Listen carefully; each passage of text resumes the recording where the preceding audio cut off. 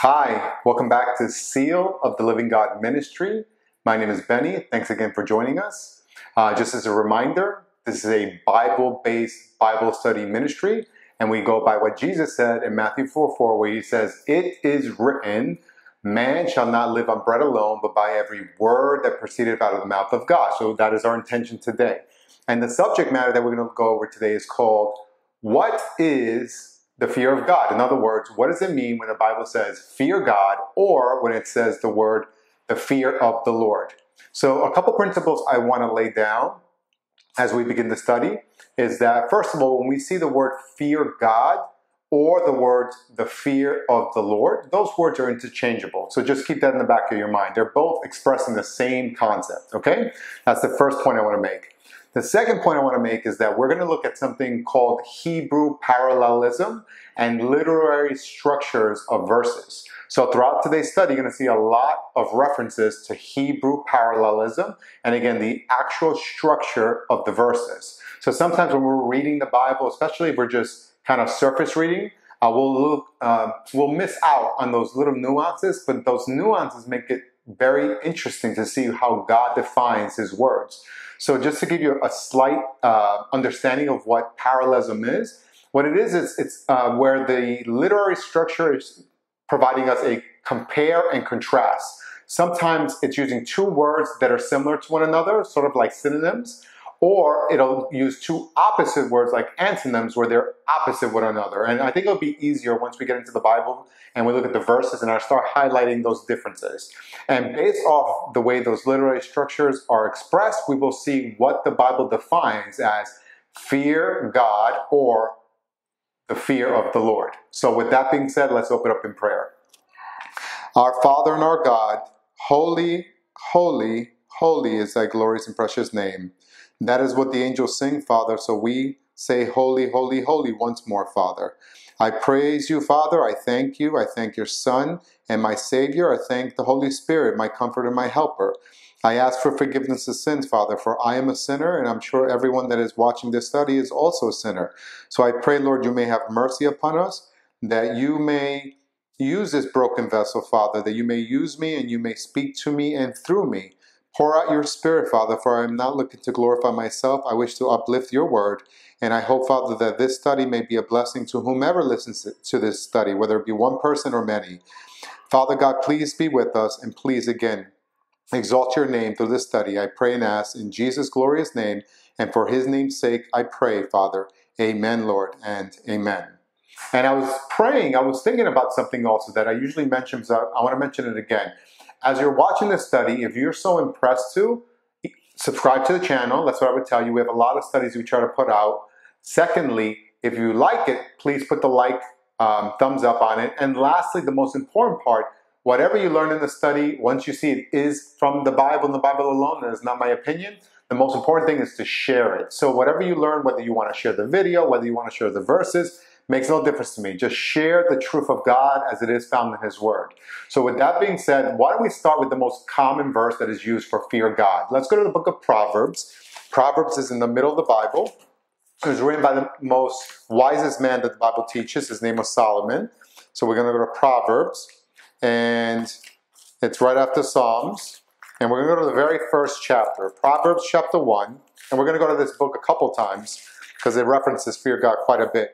So we're going to go to fear God in Proverbs chapter 1, verse 7. Amen? It says here, "The fear of the Lord is the beginning of knowledge, but fools despise wisdom and instruction." Let me repeat that one more time.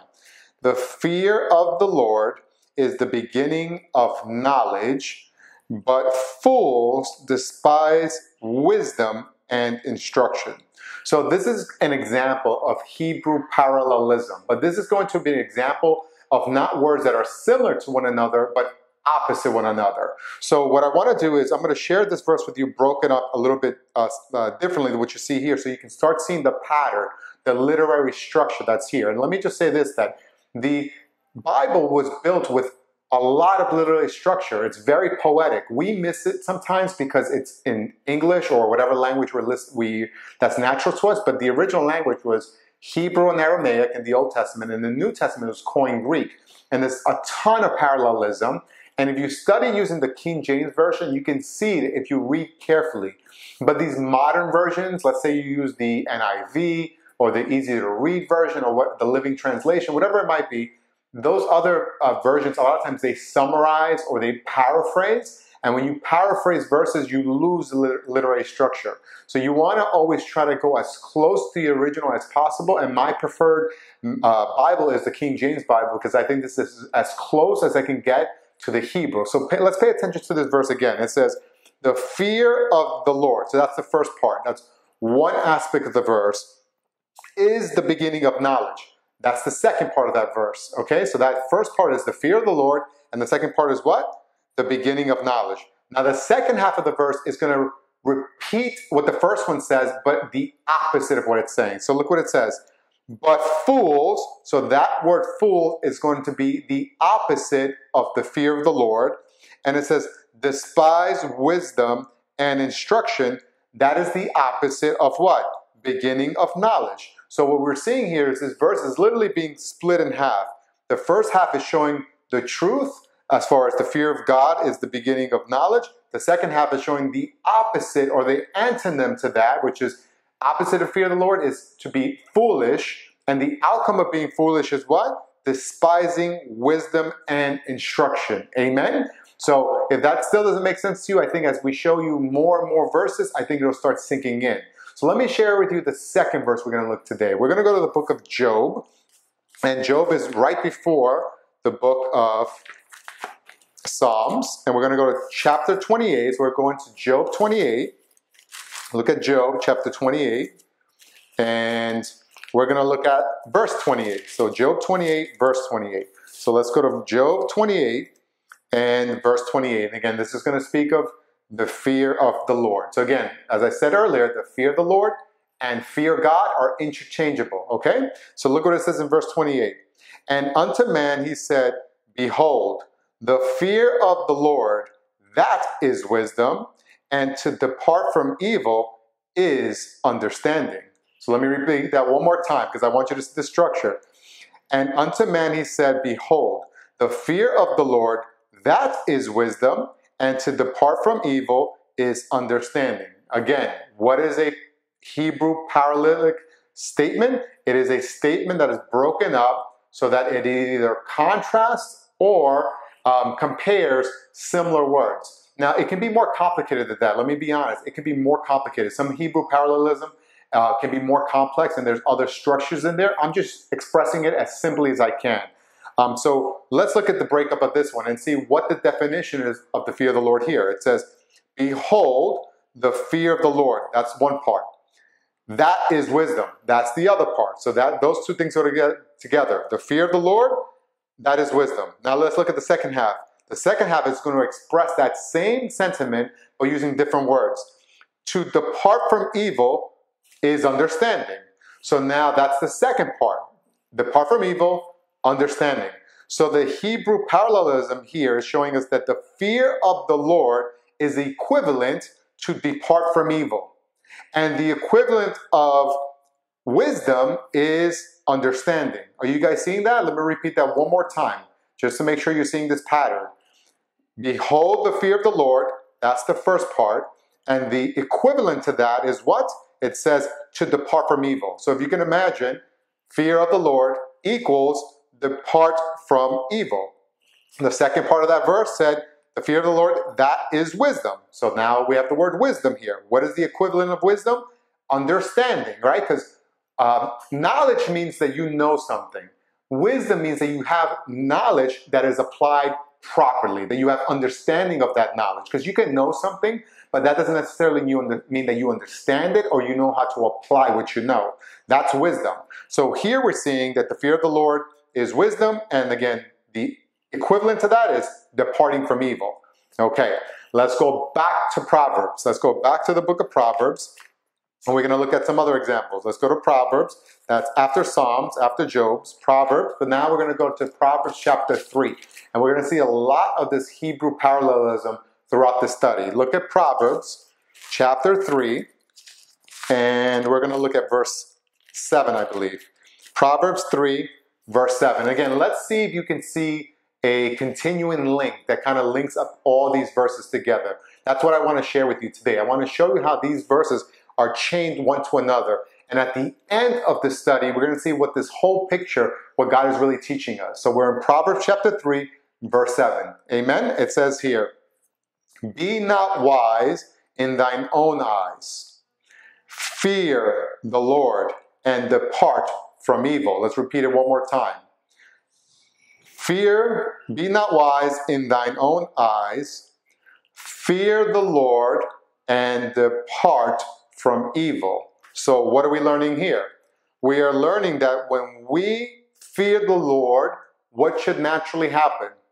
We should naturally depart from evil. Doesn't that make sense? In other words, if I know God as I should know him, shouldn't I depart from doing evil things? So if that's true, then I have an understanding of what the fear of the Lord is. But if I continue to live in evil things or execute or do evil things, do I have the fear of the Lord? No, because this verse is saying, fear the Lord and depart, meaning leave from what? Evil. Make sense? Okay, let's move on to more about this departing from evil. Let's go to Proverbs chapter 8. So we're still in Proverbs. We're going to go to Proverbs chapter 8. So we're in Proverbs chapter 8, and we're looking at verse 13. Proverbs 8, verse 13, and we just saw in Proverbs 3 that again, the fear of the Lord is to what? Depart from evil. So now we're going to look at another aspect. It says in verse 13, the fear of the Lord is to hate evil, pride, arrogancy, and the evil way. And the froward mouth do I hate. So this is God speaking. He's saying that when you have the fear of the Lord, not only do you depart from evil, but it says you hate evil. And that's a big difference. You may think that's the same thing. It's not. So you may know it's wrong, and then you pick whatever vice, whatever thing is wrong. Drug, alcohol, pornography, whatever it is. You may know that's wrong, and you say, I'm going to depart from that. I'm not going to watch pornography anymore. That's not good enough. What God's saying is, not only should you depart from evil, you need to hate evil. So in other words, we need to hate what God hates. When we really know God for who he is, and when we have the fear of the Lord, not only is it knowing evil, but it's departing from evil and also hating evil. Amen? It continues saying some examples of evil. It says pride. Now, pride is a very terrible evil. It is the type of evil that we don't think it's evil, but it is evil. And many of us are prideful like me. I was very prideful, and God has humbled me, and he continues humbling me. As a matter of fact, that is why Satan fell from heaven. If you look at Ezekiel chapter 28, it talks about how he was filled with pride. So that's a separate study. And I have a study called Who is Satan? And you can look into that. But pride is the reason why Satan fell from heaven. So pride is a terrible thing in God's eyes. It continues saying arrogancy, terrible in God's eyes, the evil way, and the forward mouth do I hate. So in other words, the fear of the Lord is to hate evil. Let's summarize so far what we've seen. The fear of the Lord is what? Wisdom and knowledge. The fear of the Lord is to depart from evil. The fear of the Lord is to hate evil and anything that's related to evil. So these are some of the aspects of the fear of the Lord or fear God so far that we have seen. But the second part of this verse is not expressed here. And sometimes we lose sight of the second part of it. So I want to show you the second aspect of the fear of the Lord as far as when it applies to evil. Look at Amos. Look at Amos, which is a small book. Many times we don't reference it. Amos is also in the Old Testament. Amos. And we're going to go over there now. I went too far. Let's go back a little. Amos chapter 5.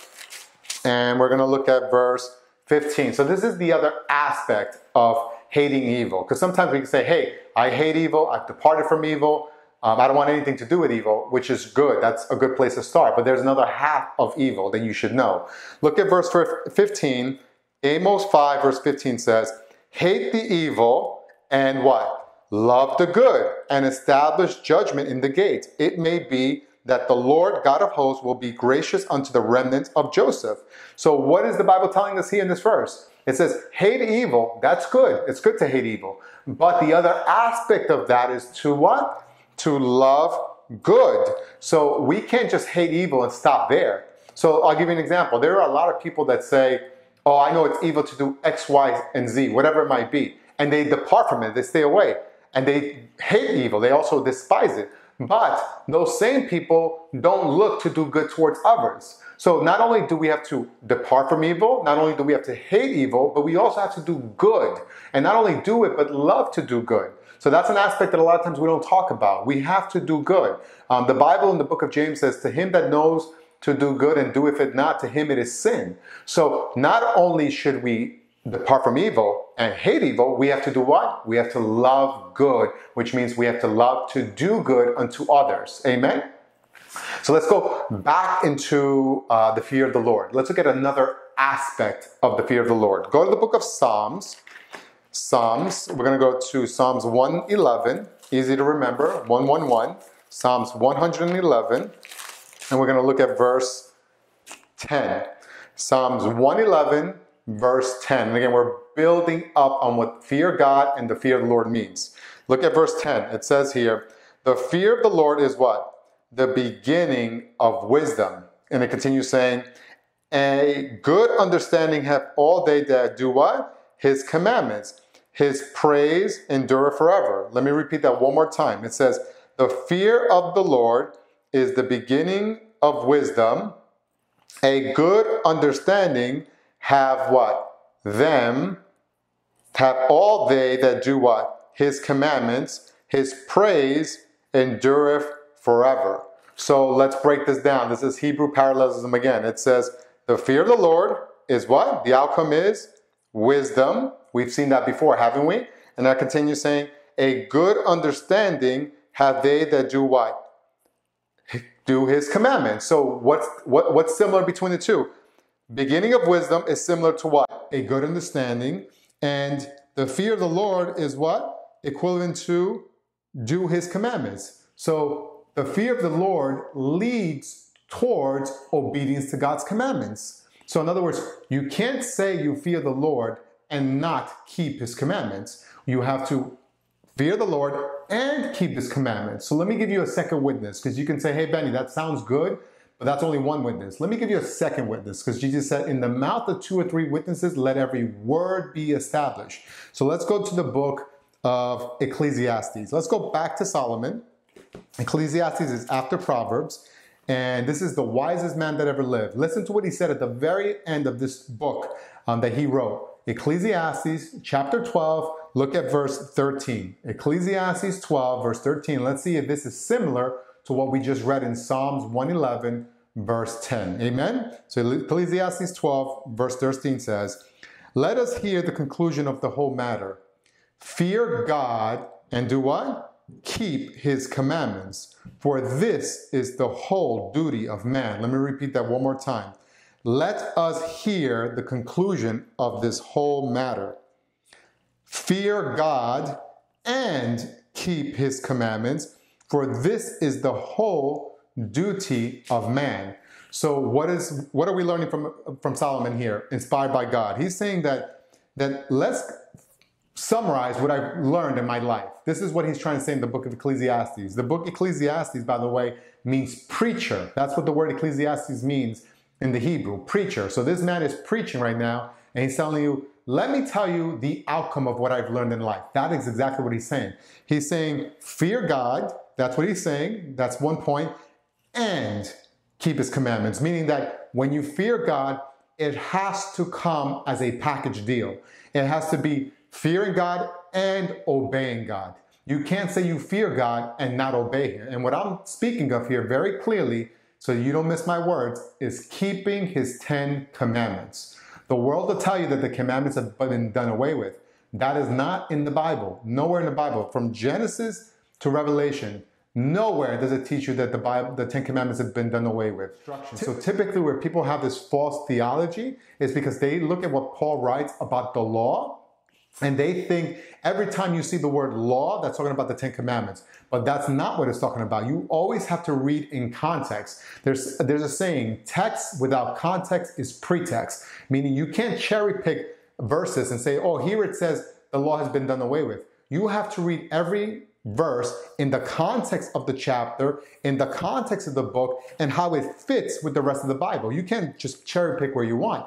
So when Paul talks about the law, he's not just talking about the Ten Commandments, he's talking about the law of sin and death. He's talking about the law of faith. He's talking about the law of the Ten Commandments at times. He's talking about the law of circumcision, the ceremonial laws. He's talking about a lot of different laws. It's not just one law. There are many laws. The health laws, for example. So you have to read in context. But everywhere in the Bible, from Genesis to Revelation, it clearly teaches that God's commandments are everlasting and will never come to an end. So what is he saying here? Fear God in verse 13 of Ecclesiastes 12 and keep the commandments. So let's just ask ourselves a question. Let's be logical for a second.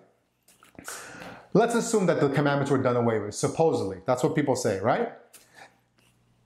Is there sin in the world right now? Yes or no? Yes, there's sin. I don't think any Christian would say that there's no sin in the world. Obviously, there is sin in the world. Now, what is sin? That's the question we should ask ourselves. What is sin? Well, if you go to the Bible, the definition for sin is the transgression or breaking the law of God. That's what the Bible defines as sin. Let me repeat that. The Bible defines sin as sin is the transgression or the breaking of God's law. It's also in the New King James Version, it says lawlessness, meaning breaking the law. So if sin is defined as breaking God's law and there is sin today, what does that also tell you? Think about it for a second. That means by default, there has to be a law because you can't commit sin unless there is a law. Do you understand that? Sin means you're breaking a law. So if the commandments are done away with, there's no more sin. Paul actually says in the book of Romans chapter 4, he goes, where there is no law, there is no sin. But there is sin, which means what? There must be a law. The problem is that most Christians, sadly, don't think before they say things. They don't step back and look at the Bible as a whole and say, well, let me see what the Bible really teaches. So that teaching that the law is done away with, that is straight from Satan, because Satan would love to get rid of the Ten Commandments. Why? Because he broke the commandments. He was the first one that broke God's commandments. And what is the end result to those who break the commandments? They're going to get thrown into the lake of fire. That's what Revelation 20 says. And he wants to do everything possible to not get thrown into the lake of fire. So what does he want to do? Let's get rid of the law. If we get rid of the law, you get rid of what? The condemnation of the law. So this is a theology from Satan. Don't fall into that trap. If somebody tells you, hey, you don't have to keep the commandments anymore, brother or sister, you should turn and run the other way. Wherever they're at, just run in the opposite direction because they are speaking on behalf of Satan. Whether they know it or not, they are speaking on behalf of Satan. So just like Jesus said, I rebuke thee, Satan, when Peter was trying to discourage him from going to the cross, you should rebuke those brothers and sisters very lovingly and show them that the Bible clearly teaches God's Ten Commandments have never been done away with. Amen? So let's go back to the fear of the Lord. All right, I had to get that off my chest because it drives me crazy that people think God's commandments have been done away with. It's never been done away with. Let's go to the book of Psalms 33. Back to Psalms. Psalms in the middle of the Bible, chapter 33. We're still looking at the fear of the Lord. Psalms 33. And let's look at verse 8. Psalms 33, verse 8. It says here, let all the earth fear the Lord. Let all the inhabitants of the world stand in awe of him. Let me repeat it one more time. Let's see if you can identify the Hebrew structure here, the parallelism. It says, let all the earth fear the Lord. Okay, that's the first part. Let all the inhabitants of the world stand in awe of him. Did you see it? Did you see the broken, where it breaks? So here it's saying, let all the earth, that's the first part. The second part is what? Fear the Lord. Okay, that's the two breakpoints there. Now the second half of the verse, let all the inhabitants. Isn't all the inhabitants the same as saying, let all the earth? It's the same exact thing. It's a synonym. It's another word, another phrase is being used to express the same thing that was said already. So let all the inhabitants of the world stand in awe of him. So what is this teaching us? This is saying that let all the earth is the same as saying, let all the inhabitants of the world. And now the second part says, fear the Lord. And the equivalent to that is stand in awe of him. So in other words, what is the Bible showing here? That the fear of the Lord means to be in awe of God. You ever heard of the word awesome? That means a lot of awe, meaning that we're blown away. So when we fear the Lord, we are in awe of him. That's another definition that the Bible teaches us. And now I want to bring us back to my favorite verse on this subject, and the very last verse I'm going to share with you today is Proverbs chapter 9. Let's go to Proverbs chapter 9, and let's look at the very last verse that I'm going to share on this study today. Proverbs 9, and let's go to verse 10. And I think this is the one that summarizes everything. And then I'm going to provide you a summary to encapsulate everything we just went over. Look at Proverbs chapter 9, verse 10. And let's read very, very carefully. Remember, in Isaiah 1:18, it says, come now, let us reason together, saith the Lord. So God wants us to use our minds when we study the word. He doesn't want us to read like robots. He wants to really think about and wrestle with him to see what he's trying to share with us. Look at Proverbs 9, verse 10. It says, the fear of the Lord is what? The beginning of wisdom. And it continues saying, and the knowledge of the holy is understanding. Let's repeat it one more time. And let's see if you can identify here. The fear of the Lord is the beginning of wisdom. And the knowledge of the holy is understanding. Okay, so let's do the easy part. It says the beginning of wisdom is equivalent to what? Knowledge. Isn't that the same thing? So it's saying wisdom and knowledge. Those are the two things that are being compared to one another. And it's saying the fear of the Lord is equivalent to what? Knowledge of who? The holy is understanding, meaning that the fear of the Lord is when you understand the holy. Who is the holy? God is the holy that's being referenced here. So when you read where it says the fear of the Lord is the beginning of wisdom and the knowledge of the holy is understanding, the holy being referenced there is God himself. So in other words, when you fear the Lord, you know the Lord. You have understanding of the Lord. And that's really what the fear of the Lord is. So let me try to summarize all these things for you. Let's go through each one that we just covered. Okay. The fear of the Lord, that means to have what? Have knowledge. What else does it mean? It means you should have wisdom. It means you should hate evil, but also love good. And remember, we had seen that hating evil means departing from it, but also hating it. And part of hating evil means to love good, to do good for others. It also means to keep his 10 commandments, not 9 out of the 10, 10 out of the 10, which includes the Sabbath day, which is Saturday, not Sunday. If this is new to you, look at the study I provided on the law, it's called. And then lastly, we just saw here, the fear of the Lord means to personally know him, to know him intimately. So when you're thinking about the fear of the Lord, you should think about, do I really know God? Do I have knowledge of God? Do I have wisdom of God? Do I hate what God hates? Do I turn away from evil? Do I look to do good? Do I obey God? Do I know God? Really, that's what the fear of the Lord is. So, brothers and sisters, the fear of God and also the fear of the Lord or fear God all mean the same thing. And what does it mean? To know God. And when you know God, you love God. That is really what's being spoken of when you say the fear of the Lord. So the question is, do you love God? If you do, let's summarize again. You will have knowledge, you will have wisdom, you will have understanding, you will have a desire to depart from evil, you will have a desire to hate evil, you will have a desire to love good, you will have a desire to keep his 10 commandments, you will desire to know who God is. That is the fear of God. That is the fear of the Lord. So with that being said, let's close out in prayer. Our Father and our God, holy and glorious is your precious name, Lord. Thank you, Lord, for blessing us with the word that you have given us and the truth that is found in your word. Praise, honor, and glory be unto you, Father, forever and ever and ever. We thank you, Father, for what you have revealed to us today. And we just pray, Lord, that we may all have the fear of the Lord, that we may have an understanding of what it means when you say fear God, which really means to love you and to know you, to hate what you hate, to love what you love, to do good to others, to have knowledge of you and wisdom, and to keep your commandments, Father. So please bless us with that understanding, and may you be glorified in our lives, that people may see us and may recognize that we do know the Lord, for we fear you, not out of fear like we have in this world, but because we love you and we are in awe of you. Bless each listener, Father, and impress them to share this truth with others, so people are encouraged to seek you out.